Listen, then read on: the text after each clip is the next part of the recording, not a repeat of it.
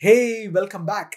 In today's modern work environment, where more users work remotely from home, managing access to assets and resources on your Azure Virtual Network is essential. In this lesson, you will learn about how Azure Network Security Groups can automatically allow or deny traffic to your cloud based resources and assets.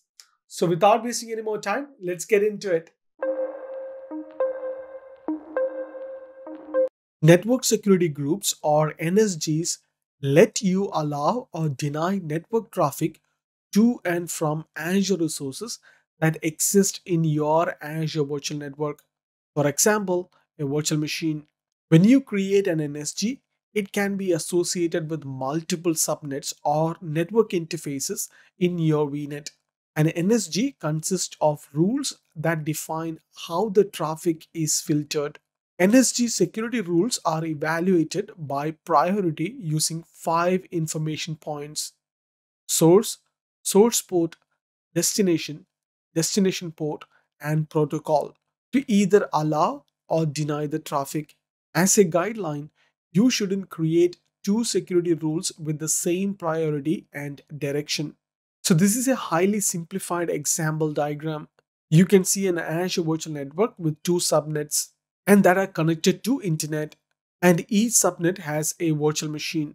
Subnet 1 has an NSG assigned to it that's filtering inbound and outbound access to VM1, which needs a higher level of access. In contrast, VM2 could represent a public facing machine that doesn't require an NSG.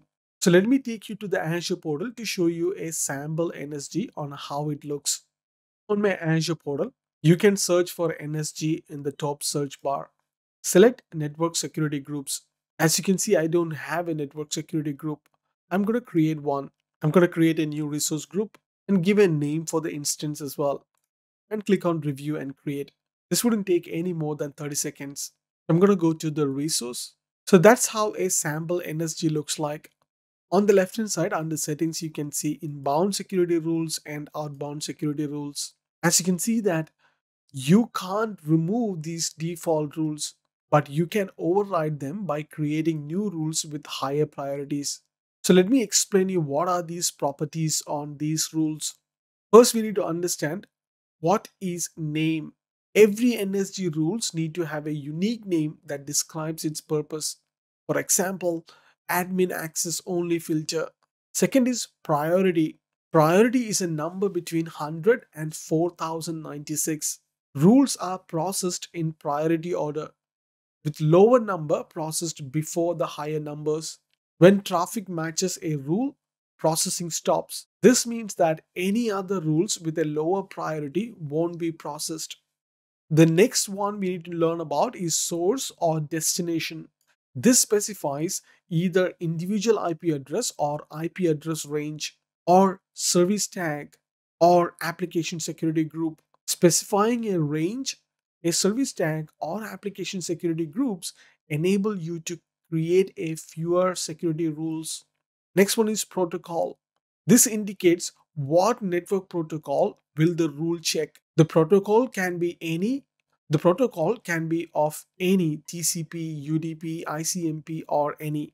The next thing is direction, whether it is inbound or outbound traffic. And finally, we need to learn about action. Action decide what will happen when this rule is triggered. There are limits to the number of security rules you can create in an NSG. So use Azure NSGs to automatically allow or deny traffic to your cloud-based resources and assets. An Azure Virtual Network is similar to network you would find in your organization. It enables different Azure resources, for instance, an Azure virtual machine, to securely communicate with other VNets, the internet, or your on-premises network. A VNet can be divided into multiple subnetworks, or it is known as subnets, and each with specific resources assigned to them. You can secure the resources within a subnet using network security groups. In the next lesson, you're going to learn about Azure DDoS protection. I will see you on the next one. Until then, take care.